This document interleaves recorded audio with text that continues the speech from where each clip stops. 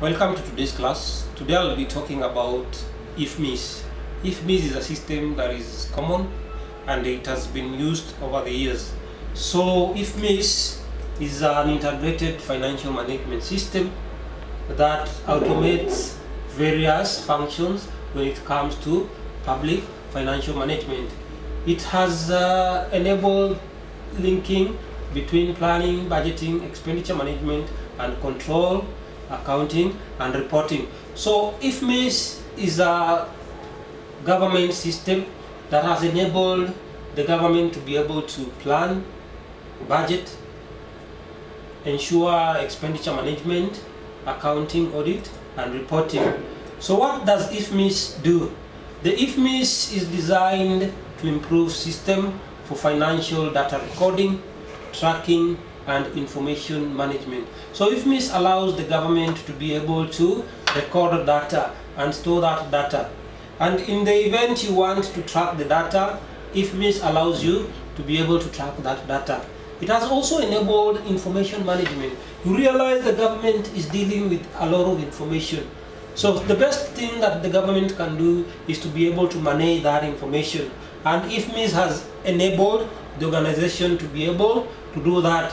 It has also led to the response to increased demand for greater transparency and accountability in management of public finance. So IFMIS has allowed transparency when it comes to do with issues to do with public finance. It has also led to accountability. Remember, when you're using this system, you are given a password, and that password will allow the people in government to be able to be tracked on what they are doing with their system. So IFMIS also has ensured a higher degree of data quality, and this has improved workflow performance for improved business results and links planning, policy objective, and budget allocation. So you realize nowadays it's very easy for government when they want to allocate resources to various departments in government. They just use the IFMIS system, and IFMIS also allows you to be able to plan and come up with various policies, and these policies are the policies that will guide on how you are going to use the IFMIS system. So what does the system do? The system also enhances reporting capabilities to support the budget planning. So you are able to report, and once you report, therefore, it means at the end of the day you are able to summarize what you've been doing all day. So IFMIS allows that. It has also automated the procurement process through requisition, tendering, contract award, and payment. This has led to the facilitation of auto reconciliation of revenue and payments with automatic file generation. So you're able to reconcile your revenues vis-a-vis your cost, and at the end of the day, it has enabled the facilitation of better payment of suppliers and other stakeholders within the public entity. It has facilitated automation of revenue collection for improved cash forecasting. So it is very easy for government to collect revenue using the IFMIS system, and this has enabled the government to be able to forecast on how much they are going to collect and how much is going to be used in the various organizations. So it has provided an accurate and up-to-date information on the government's financial position. So today, if you want to get the financial position of the government, you just load in on the IFMIS system, and you're able to run and see how the various institutions in government are doing in terms of financial position. So you're able to know how is the government doing when it comes to various financial issues. So IFMIS in Kenya. IFMIS in Kenya started and was launched in 2003. However, the introduction was limited to some few modules, with other financial processes remaining manual. IFMIS re-engineering was therefore deemed necessary to introduce a full cycle of an end-to-end approach for efficient and effective financial management and service delivery. So IFMIS re-engineering was introduced. What is IFMIS re-engineering? Re-engineering is an initiative of the Ministry of finance that enhances the efficiency and effectiveness in public financial management. So Ministry of Finance is the one that does all the engineering.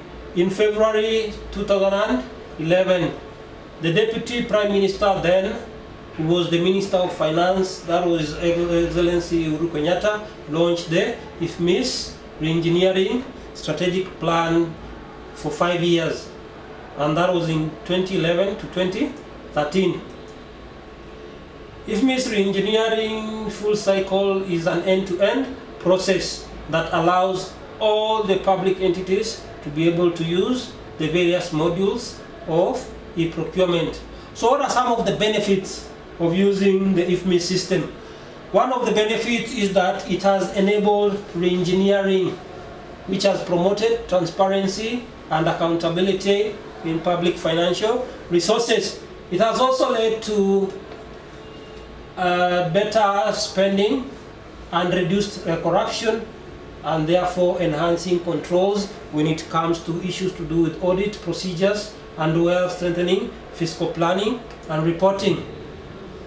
This system also has enabled efficient resource allocation mechanism. So we realize the government is able to allocate resources more effectively. It has also led to improved management information for decision making. So basically, decision making is very key in any institution of government. So IFMIS has enabled the government to be able to improve decision making. It has also established the effective link between key players in accounting and financial management. You realize we have that link between the key players in government. So they're able to come together and perform various functions. It has also led to financial controls by availing reliable and timely financial information. So you're able to get information, and this information will enable you to be able to control your finances. It has led to improved accounting, recording and reporting through timely, accurate financial data provision. So you're able to communicate, to be able to record, and at the end of the day, get accurate information that will assist in your decision making. It has accelerated the pace and scope of economic growth. So using IFMIS, you realize we have economic growth, and many institutions of government are able to use the IFMIS to their strategic advantage. It has also led to the development of partners' confidence. You realize people are able to have the confidence in government. So IFMIS Reengineering components, the first one is Reengineering for business results. This component reviews the business process for improved financial management. So it allows the government to be able to improve in financial management. The other component is the plan to budget. This is a fully integrated process and system that links the planning, policy objective and budget allocation. So plan to budget allows the government to be able to plan and come up with various policies that allows better budget allocation. The other component is the procure to pay. Procurement to pay is a development system that allows full integration and automated supply chain management system. So procurement to pay allows the supply chain management to be able to be integrated both on the supplier side, on the government side and on the end users side. And the end users side are the employees and also the public at large. The other component is the revenue to cash. Revenue to cash basically automates the reconciliation of revenue and payment with automatic file generation. So you realize the government is able to reconcile when it comes to revenue and the various costs, e.g. payments, and this leads to automatic file generation. The other component is the record to report. This secures a two-way interface with Central Bank of Kenya for accurate, up-to-date information on the government of Kenya's financial position. and the production of statutory reports in real time. So this allows the central bank and the government of Kenya to be able to come up with various interfaces that will allow better financial reporting. The other one is ICT to support. This component is dedicated IFMIS support function for software, hardware, infrastructure. So this system allows the government to be able to support issues to do with ICT. The other one is communication to change.